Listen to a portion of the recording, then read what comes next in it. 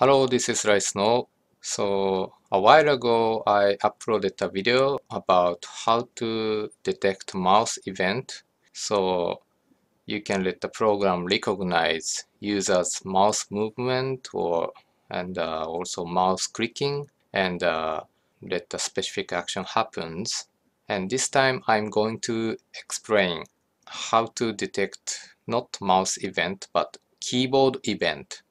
So this means you can let some specific action happen when user typed a certain key on the keyboard.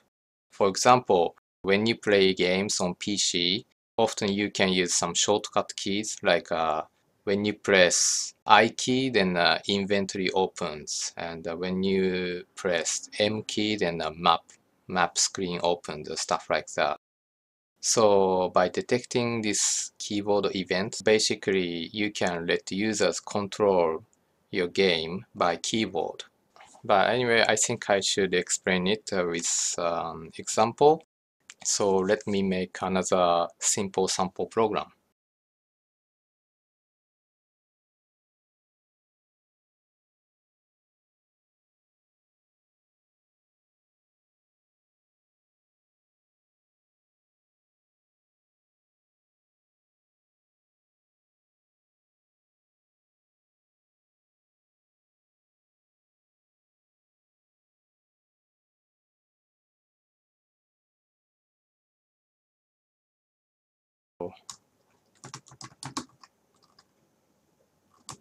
Traveler. Okay.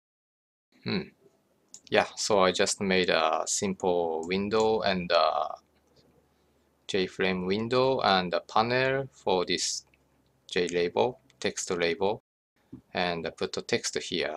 So it's like always. And so next step is we are going to create a handler with key listener, so we can detect a user's keyboard input. Okay, so here public class. I'm gonna name this key handler and implements here key listener.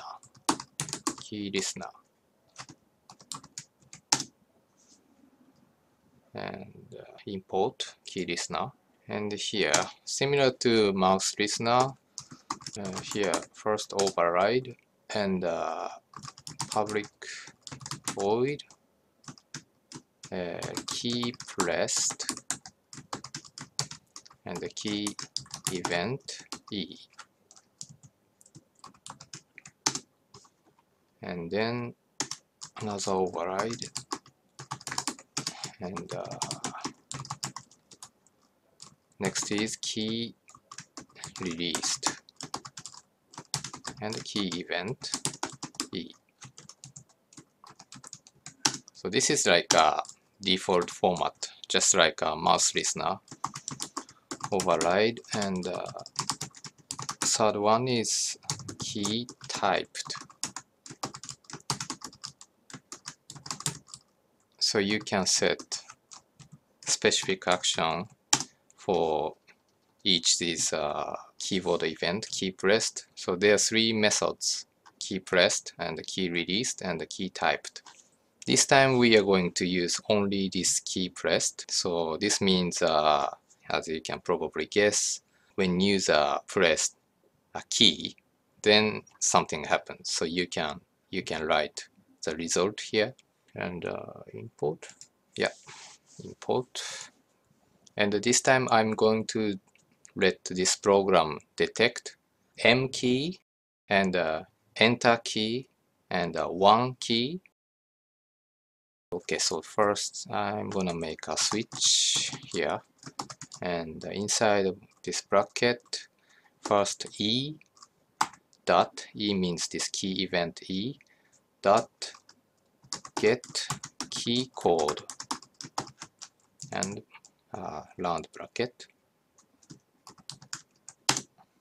and the case. So the first case is key event dot vk underline 1. This basically means if user pressed the 1 key on their keyboard, then so I'm gonna just use this text label and display some text. Set text and yeah, you pressed 1 or something, and the break. So this is okay, done. And next case is key event dot vk. So you can see a lot of like example here. So these are all what you need to type to detect certain key. So there are many selections like this. So this is 0 key, 1 key, 2 key, 3 key, 4 key, and so A key, or Alt key, or yeah, B key, a lot of things actually, F key, or and so this time I'm gonna choose M key. So type like this, VKM, and then label set text, and yeah, that's M or something, and the break, and one more I think. So key event, and this time VK enter. So text label set text, and yeah, OMG, that's enter, and the break. So this time we are only displaying text, but of course you can do other stuff as well, like calling as a method, or displaying some other object, or whatever. Yeah, basically anything. And just like mouse listener, we need to add key listener to this window, so otherwise this window doesn't respond to your like a keyboard pressing. So window dot add key listener, and oh yeah, and so we need to add handler. So this key handler,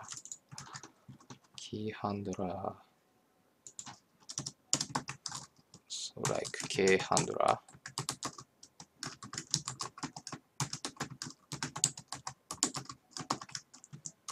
and add this key handler to this window. Okay, so this should be fine, I think. So let's check this program.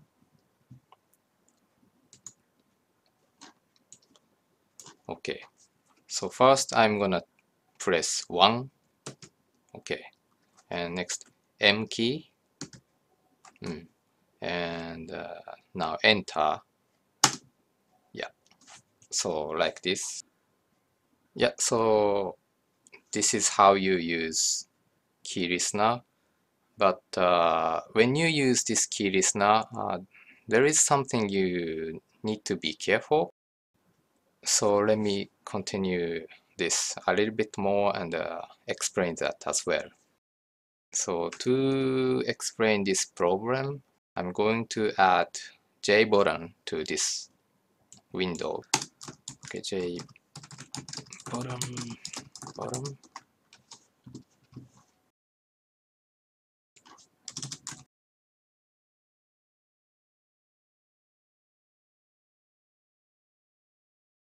And so let me make a button handler as well for this J button.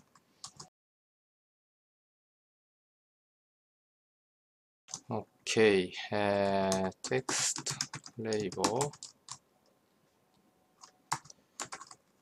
set text, you pressed the button. So this means if you press this J button, then this text is displayed. Button handler call new button handler. So I just added this J button.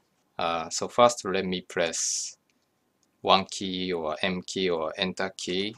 1, I'm pressing 1, or M, I'm pressing M now, and enter. So nothing happens. And the problem is this J button that we just added. How to explain? So when you use key listener, you have to think about which part of the window is focused right now. So for example, right now, so I'm selecting this Eclipse, and since I'm selecting Eclipse, when I type something, then so I can type these characters here. But if this window is not focused, so like this window is focused, then even if I type something here, but I cannot type anything on this Eclipse because this Eclipse is not focused right now. So a kind of a similar thing is happening, and when we didn't have this J button, then focus is, program could only focus on this window, but now this J button is appeared. Basically, in this case, there are two things that it can focus on. So whenever you use this key listener, so you have to be aware which object or which part of the window is focused right now. So to avoid this situation, first I'm gonna add something to this window dot set focusable and true. Yeah, and let's check this, and let me type 1 key again. So now, so it's working.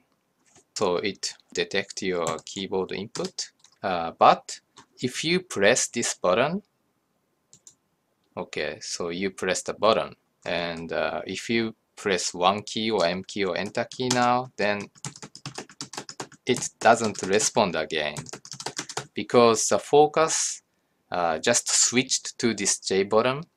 So this, how to say, this window is no longer focused, but this J button is focused now. Yeah, it's a bit annoying, but we have to let this window regain the focus again. And so how to do that? Okay, so in this case, so after this button was pressed, you type like this: window dot request focus. So window request focus. So by typing like this, you can let this window regain its focus. Okay, let's check this again. Okay, so first 1 M enter, so it's working, and button pressed, you press the button, and yeah, and 1 M enter, M1 enter, so it's still responding, it's still detecting your keyboard input because we let this window regain the focus. Yeah, it's a bit complicated, but if you remember this request focus and getting the focus back, then I think it won't be so difficult. Yeah, I think that's it for this program, and on the next video I'm gonna implement this key listener to Adventure, so you can play Adventure by only using keyboard. So that's what I'm going to create next time. Okay, so that's it for now, and thank you very much for watching, and see you again. Bye.